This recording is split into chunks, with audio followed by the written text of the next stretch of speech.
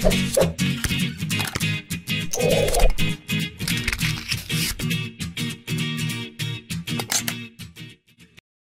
what is going on YouTube? My name is Mehul and welcome to another React Native tutorial, actually the part 3 of calculator, making calculator app in React Native. And in this tutorial, let's just proceed on with what we have done so far and let's just make it a little bit more usable and customizable. Okay, so right now you can see that we have these tiny little ugly buttons right here with us. So let's just make them full width and height. And to do that, actually, what we have to do is not use this button, but use something else. Let's just say touchable opacity. And what this is basically just like a button, but it just responds to your touch nicely. So I can just say that this is something like that. And if I just change it for one row right now, there we are. So if I save it, okay, we just need button for now. So yeah, touchable opacity needs you to add a text node. So we'll need to change it here as well. So now what we can see right here is that if I touch on this, it kind of responds, if you can see. So let's say this is style.button right here with us. So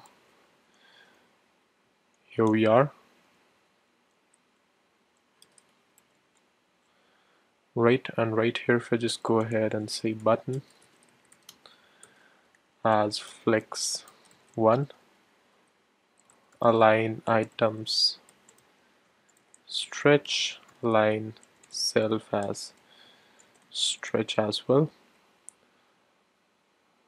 and this should be obviously styles.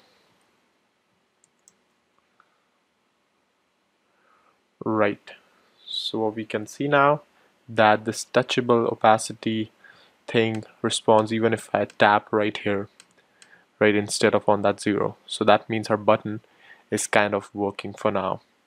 So what we can say is just instead is just make it like justify content center and align items center, because we would be anyway listening to the touchable opacity right here instead. So let's just see, you can see that it would get messy really quickly right here if we continue to develop code like this.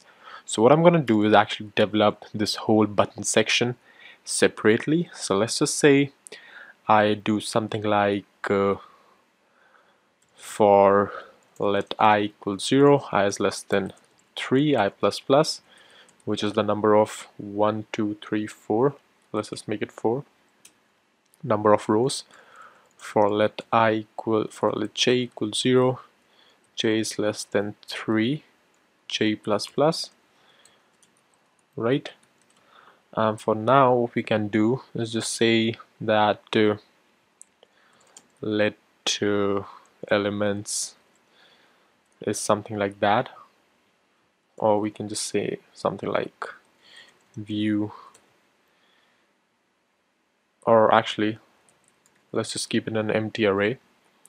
So what we can do right here is just say let row is also an empty array, and right here what I'm gonna say is that row dot push touchable opacity, and basically this block of code right here.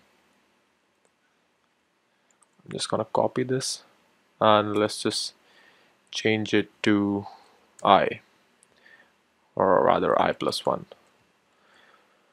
right? And here I'm gonna say elements dot push, and what I want to push is a view style of styles dot row with our row init, and here we go.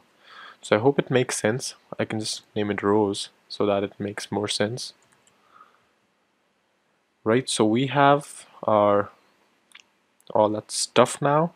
So right now what I can just basically do is go ahead and delete all of this and just say, and actually till here, and just say rows. Right, so if I hit save, you can see that we get it right, but it kind of is not really what we want, so it would be kind of like this. So you can see that we get 1 2 3 2 3 4 3 4 5. What the hell? Okay, let's see. So you might want to just debug this stuff later on. So I'm just gonna assume that I got numbers in the right place. I'll just take a look at why they are not in the right place. It's somewhere in this logic, so you can just figure it out yourself. So what I want instead right now is to just basically show you. You can see that all of these buttons now respond to the touch. So we can say that I can give it a property of like styles.button text, right? And I can just go ahead and create this as well and say that it has a font size of, let's just say 25 maybe, or let's just say 30. Right, so here we are with our buttons right here for the calculator. And similarly, what we can do for our operations is a similar thing right here. So, and actually let's just fix it right here quickly. And actually to fix this, what we can do is just say let nums is let's just see, 1 2 3 4 5 6 7 8 9. And actually for the last row we had to actually work out of the loop because last row is not really you know, numbers, all numbers. So it's kind of like, I'm not sure, there's a 0 in middle and there's an equal to, I believe, at the end, but again I'm not really sure. So let's just keep it 0 0 and equal to for now. I'll just see in the calculator later on. So now I can just say here as nums of I and j, right, and we get our correct output now. So that is one way.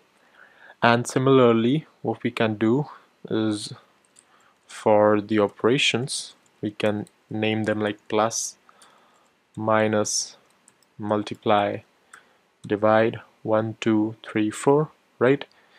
So what I'm gonna do is now, let's just say I copy this, or actually we do not need to copy it at all. We can just say let k equal to 0, and actually we can just make use of I again because this is scoped inside the function.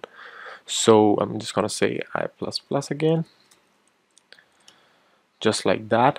So again, let's just see, let ops, something like this. So I'm gonna say ops dot push, and then this whole stuff right here which we had earlier, with the exception that again it is a button in fact, but this would be operations, and this could be the button text only. That's not a problem. So here we are, and let's just name this ops here, and operations of I should be sufficient here, and there we go. So what we can do here is, instead of just applying the button text class, what I can do is apply another class, styles.white, let's just say, which just makes it white.